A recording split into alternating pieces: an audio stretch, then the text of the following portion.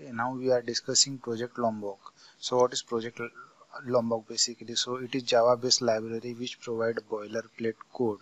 So you do not need to write the whole code by yourself. For example, it provide a boilerplate code like getters, setters, constructor, builder classes and lots of things.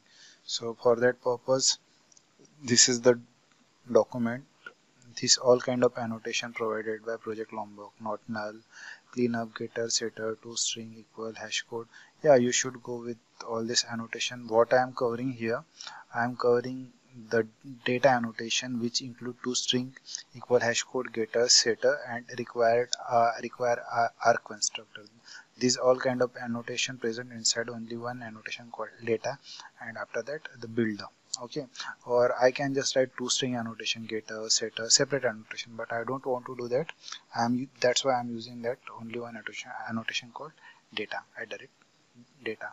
So how we set up about it? So for that purpose, they just provide one dependency, Maven dependency. So this is the dependency they are just provided. Okay, so just copy it and put it in your project. Sorry, I didn't start my STS. So yeah, till it start. So yeah, how we install it inside our Eclipse. Okay, so for that purpose they just give nice documentation. You just need to download one jar for it. Okay, so you just need to click download here and download the jar. Okay, I already downloaded jar for it. Okay, so this is the jar I already downloaded. Okay, so yeah, just first finish with configuration. Okay, so whenever you are just double clicking it, it start up like this, and you need to specify the location. Okay, so you need to provide the location of your STS bundle. So this is my exe file, just select it, and yeah, you show it, it will show it here, and just install it and update. So it takes some time and you get installed successful. That's it.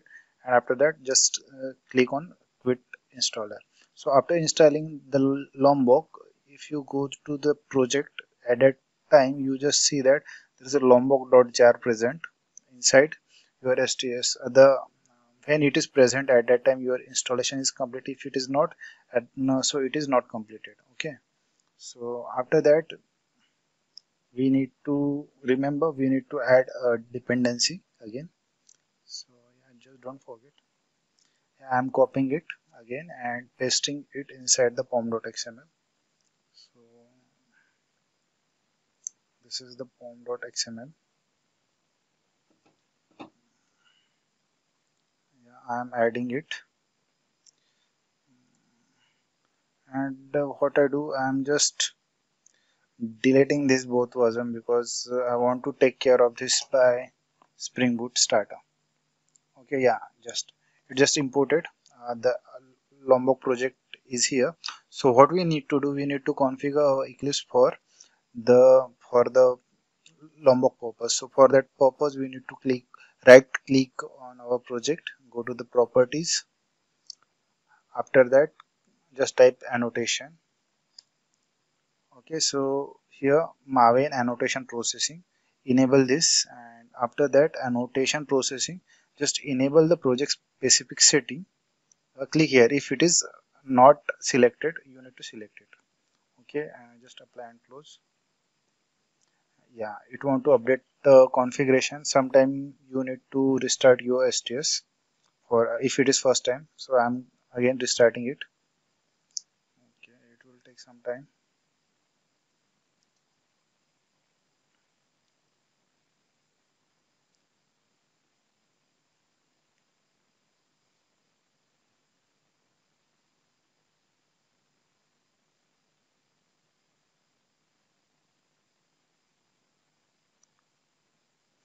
Okay, so whenever your project start, I think we have already one entity class. I don't know. I just need to check it. Let's see if we have SRC. Yeah, I think I write one domain. Yeah, we have domain, that is student.java. So we already have the domain. So in this program we just write toString, we just override the toString method as well as write the getter and setter. So I don't want to do that because it is again the shit code, because you need to write it or generate it by yourself. So what I do here now, I am using project Lombok. So for that purpose I am using data annotation. Yeah, it is Lombok. So whenever you write data annotation, just see the outline of this project. So you see here that there is get id, same method, get id, set id, city, grade, get city, and as well as there is equal method, can equal method, toString method, student constructor. There is also student. These all are provided by project Lombok. You can also use a builder.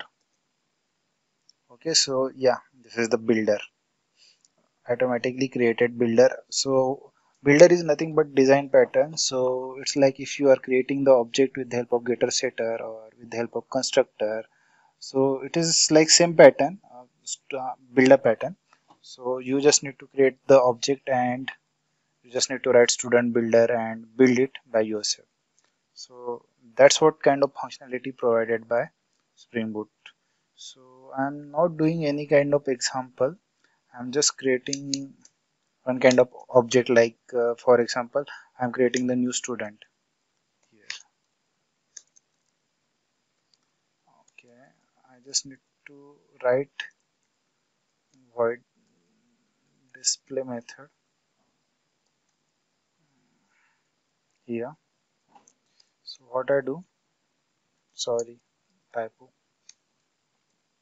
So what I do, I just created the student here. Yeah, look at this, student ID's name string, it is automatically generated by Lombok. So it's like ID is 101, name is Pratik, sorry it's string again, I live in Pune,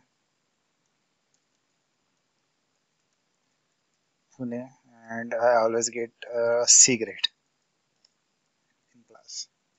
So it is because it's long, we need to write L. This is the Java logic. You need to do it.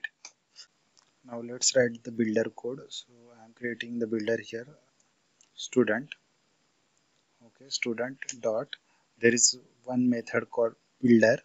Okay, which is provided by Lombok. Okay, so this is the method. Okay, this is provided by Lombok, that is builder. Okay, so I'm just using same method builder dot. If I want to set the ID, I need to set it. So it's like 1000. Yeah. Okay. So yeah, that's how you set your ID. Or dot if you want to set the city. So it's again same. It's like Mumbai.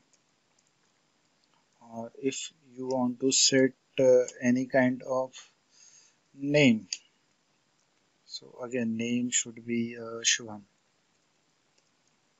Okay. And you need to build that object. After that, it's going to write you a student. Okay, so that is the build object, and that is